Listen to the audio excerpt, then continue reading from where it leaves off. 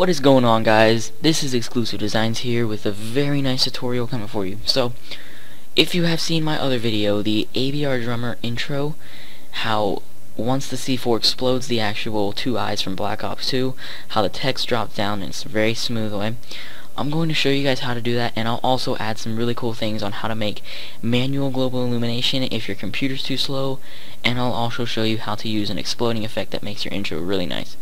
So, let's get started. First off, what you want to do is you want to insert your text and label it something. That's what I'm going to label mine, something. Make the depth 150 centimeters. Set the alignment to middle and add some fillet caps if you wish. I normally do this and I just set it to 2 and then the steps to like 7. So it'll get a nice glow on the actual text since it's rounded. And then what you want to do is you want to make your texture. I'm just going to do a very basic texture. I'm just going to say blue today. I'm going to make it about 150 and then a little bit on the green, and now I'm doing purple. Alright, so I'm going to lower the specular a little bit since I don't like specular, since it kind of just irritates me. So I'm going to lower that down a bit. And then I'm going to go to basic and then check reflection. Add the brightness of the reflection to about 35%. Go to texture, select that, and click Fresnel or Fresnel. It's pronounced Fresnel, but people know it as Fresnel. Set the mix strength to 35%, the same as the brightness of the reflection that you used. And then what you want to do, obviously, drag that onto your text. So, and then go to your tag and set the projection to cubic. Duplicate your text just for now. You'll know why later. And you want to set one of the texts, the duplicated one, to exploded, explosion, or something like that. And you want to rename the first one original, something like that. You want to have your original text selected. Go to MoGraph, Effector, and select Plane, and it'll rise your text. If you don't, you'll want it risen later. So I just put it at 0 for now, and then add rotation or scale. You can mess with these different effects later. I normally just use rotation and scale. But you want to go to Fall Off, select the shape, and click it as box. Then you want to stretch out your box to the actual length of the text by using the outer ones, or you can manually do it through size. So let's just say 500. Set the height to about 200, and this one is 150. Actually, I'm going to set it to 200 so it's out of my text. And then you want to go to parameter, increase the height preferably so it's out of the scene, like that. And you want to add some rotation to it, give it a nice little effect, mess around with that, just randomly place it, screw around with that. You can also change the scale. I honestly consider that weird because some of them will be large, some will be small, and it makes it kind of odd, so I normally don't do that. And here, uncheck that so it's out of the way. You want to have your plane effector actually larger, so the text isn't showing. You want to make the red box a little bit larger so you can't actually see it. And you want to have that checked at 0 from the keyframe. And then go to about 80, I guess. And then drag it away from the scene. Keyframe that. It is a bit fast, so if you notice it's not very smooth, it's kind of rough. Then what you want to do is you want to decrease the actual size of it, make it a little bit smaller, so it's a lot more smoother. But then what you want to do is you want to have that so once it's keyframed, if you play it through, it's a very nice effect, kind of fast. You can mess around with the little effects through that, but for now I will not. Then what you want to do is you want to add a camera, and since this camera is not even, I'm just going to go to the render settings and set my width to 1280 and height to 720 real quick. So it's a nice 720p quality, and you want to be selected into the camera. drag it back a little bit, so when you go to frame 0, all you see is nothing. You want to be facing down on it, so when you're looking up, you don't see the actual text.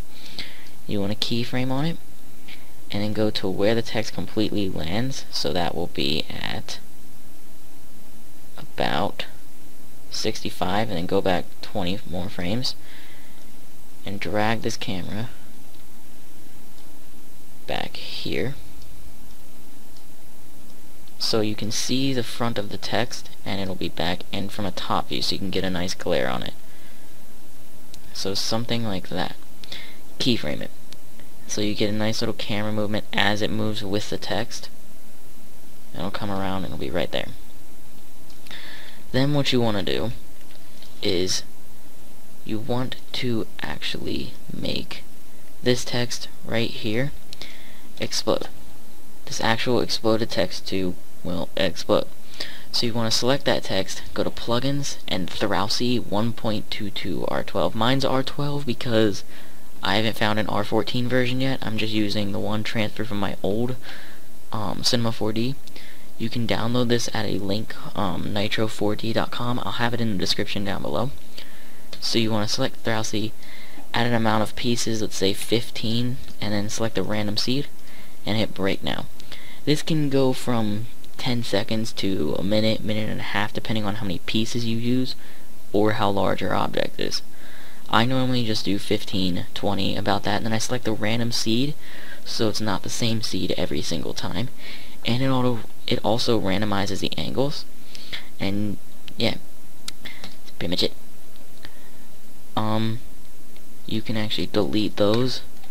If you want to do this, which I did not think about doing this earlier, you want to have the text selected with you want to have two of these on it. You want to drag it on twice, or have a different color on the inside, because it puts a color on the outside and the inside. So I didn't think about that. So when it breaks, if you notice, like here, if I play it through, you'll notice the gray on the inside. But yeah, so what you want to do is you want to have these in a null. So you go to create object null, drag these underneath the null as a child, minimize it, and name it as exploded. And then as you go through the actual frames, it'll see that and the something coming down. So what you want to do is right before this, you want to have the exploded text. You want to have all these selected, and you want to go to the actual null, sorry. You want to go to coordinate and have it at 0 for the scale, all of them at 0, and you want to keyframe it. You also want to have the actual collision tags unenabled, so you want to have that keyframed as well. And then you go to the actual frame and you want that enabled, so you check it in another keyframe. And you'll also want this one to be shown.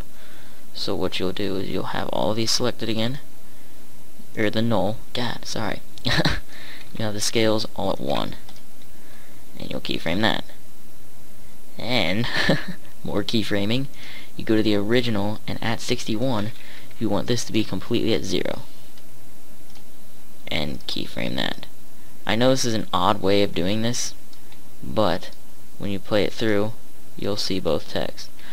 Ooh, sorry, you also want to go back to 60 before the actual thing's at 0, and set them to 1, so you can actually, well, see the text. So when you go through, it'll play, the text will drop, you won't see the actual change, and then you'll see this text explode. It's not a very nice explosion right now, but what you want to do is you want to select all of the tags, go to collision, and add some bounce. I'd say about 125, that is a basic one when you're doing it in midair. You can mess around with friction, collision, noise later, but this is just for basic. You have that and it explodes outwards. It's a really nice explosion. Also, what you could do, you could add a floor, and then go to tags, simulation tags, and add a collider body. This will allow the actual object to bounce on the floor, but since the floor is too high up, I'm going to have to drag it down and then play it through, and it'll bounce. But it's kind of a large, intense bounce, so what I would suggest doing is lowering the bounce to about 100, or no, I'm gonna go 110. 110 seems like a better number. And then you want to start it over, play it from the scene. It'll play through, and it'll explode, have a nice bounce effect. So when you render it out, you'll notice you get a very bland type of color with a not too realistic reflection. What you want to do is you want to go to your render settings, you want to go to Effect and add Ambient Occlusion, and add the contrast from about 10 to 15. I normally just do 12%. Then you want to go to Effect and add Global Illumination. So now you also want to add a sky. You can get that through the Floor tab, or you can get it from going to Create and Physical Sky or Environment, and it'll be right there. So now when you render it out, you have the skylight on the scene, and it will do global illumination. Unfortunately, global illumination takes quite a bit of time because it makes the shadows and the lighting more realistic. So it can range from a minute to 2 minutes for a frame, and if you have a 200 frame project, it might take a long time. So if you don't have very good patience, I will suggest a different idea, and it's called manual global illumination. Well, if it's not called that, that's what I'm gonna call it. Manual global illumination. So also, if you notice right here, the gray text on the inside doesn't have any reflection or nice shadowing. That's because I don't have a texture on it. So if you saw that, you get a really nice reflection. Then what you want to do is, if you can't use global illumination, uncheck that. Select your spline. Select your spline tool. Go to top view, the freehand spline tool. You want to zoom out so you're above your scenery, and draw a type of squiggle across, so you have a nice little line. And then you want to have your tool selected. I'd set the radius, in my opinion, just to 100, so you can just select them all, and have your spline selected, and just shift click over your entire line, so you have all the dots selected. Then you want to go to your move tool, go to front view, and drag it up a little bit, just so it's over the text. And then you want to go back to top view and drag it forward a little bit, so it'll be like a light shining onto the scene. Then what you want to do is you want to insert a light, and you want to go to MoGraph and then insert a cloner.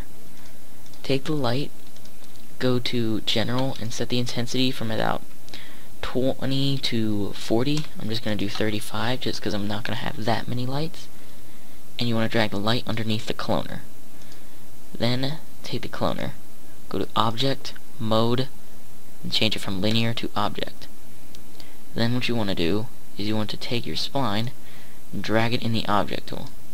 Then it will have your lights aligned along with the spline.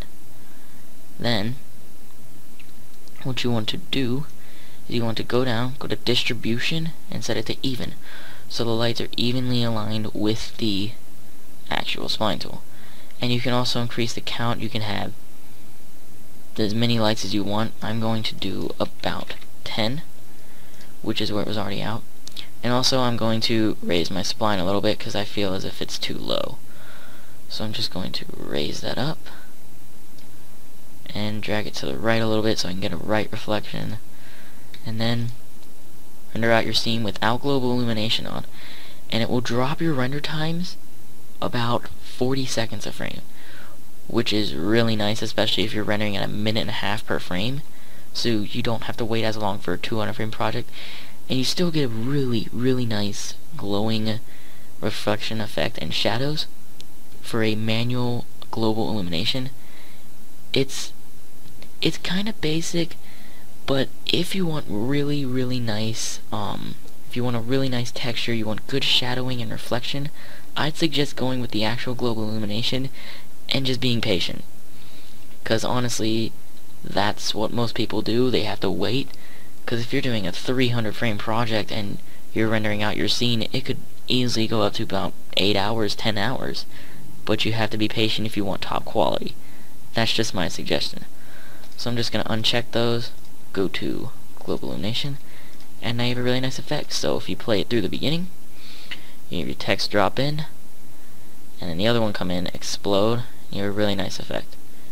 And if you want this slow-mo and you don't really have an editing program, what you could do when this explodes, go to mode and select project, and since this is R14 it's labeled as project, but all the other ones I'm pretty sure it's labeled as document. Select that, and then you want to go to the dynamics, I believe it is. Yes, dynamics. And you want to go back a frame, keyframe the timescale. So like here, what I did was I have it so where it explodes. So like here, let me start it over and play it. So I have it go through, and right when it drops and hits the ground and explodes, I'm gonna have it pause. So I did mine at about 84, that's where I had it. But I'm gonna do that. And then I go to 85, and I drop the timescale, say 20%. And control click to keyframe it again. And so when you play through, it'll go at full speed the entire time, and it'll drop and it'll go slow motion right here. And it'll have a slow motion effect. It's a really nice effect, especially because you don't have to edit through it, and you can make your video up to about 160 frames. And so it'll go through, get the nice explosion effect, slow motion.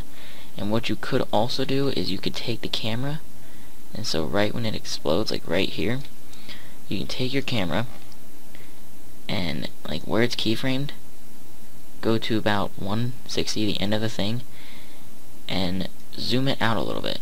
So click on this arrow and drag it to the left so it's zoomed out, so it's actually going outwards, and keyframe it.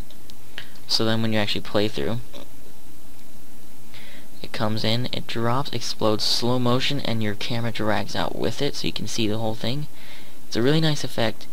You get some really good colors. You can make this longer, anything like that. And then finally, to finish this off, you want to go to your editing. Make sure your output from width is at 1280 and height is at 720 for a 720p quality.